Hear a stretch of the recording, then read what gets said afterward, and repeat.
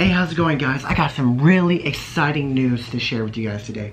So today, Niantic dropped the legendary beast today, which is Suicune, Entei, and Raikou. Now, they did post it up on their official Pokemon Go Live webpage, and it says, starting August 31st, the legendary Pokemon Raikou, Entei, and Suicune will be appearing in Pokemon Go. Trainers around the world can look forward to battling these Pokemon together with their friends in raid battles for the chance to catch the trio of the legendary Pokemon originally from the Johto region. And that right there is some really important information. I'm so excited, guys. I really like the legendary beast from the Johto region. It's one of my favorite Pokemons, honestly. Raikou, Entei, and Suicune will be traveling the world throughout the coming months, from August 31st to September 30th. You can find these legendary Pokemon in the following areas of the world. So, with that being said, Raikou, an electric-type legendary Pokemon, can be battled throughout the Americas. Entei, a fire-type legendary Pokemon, can be battled throughout Europe and Africa. Suicune, a water-type legendary Pokemon, can be battled throughout the Asia-Pacific region. So, that, from what I'm understanding from that, that means that we're gonna have Raikou in the Americas, Entei in Europe and Africa, Suicune in the Asia-Pacific region. So what that means is that I'm pretty sure they're gonna be switching out. So we'll probably get, after Raikou, we're gonna get Entei, and then after Entei, we're gonna get Suicune. So it's gonna hop to different regions so everyone can get a chance to catching this legendary Pokemon.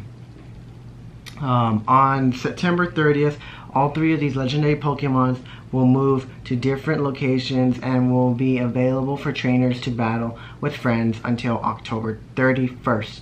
So the first one for your region is gonna go on from September 30th all the way to the 31st. So that'll be the window where you can catch your first legendary beast. They will make their final stop in their last remaining locations on October 31st. Raikou, Entei, and Suicune will be available for a limited time period. So make sure to battle against them when they arrive at a gym near you. Woo! That's some exciting news right there. I'm real pumped for that. Alright, next in the article, it talks about, while these legendary Pokemon are traveling the world, will also begin an exclusive raid battle. It was formerly known as the exclusive raid, but now they're calling it the EX raid. Field testing phase at select gyms before the feature is made available globally. During the field test, we'll be making periodic adjustments to the EX raid eligibility requirements.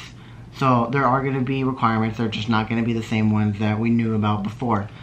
Also, it goes on to saying the first EX raid passes will be sent out soon, and those invited will have the opportunity to try out the new system as early as September 6th.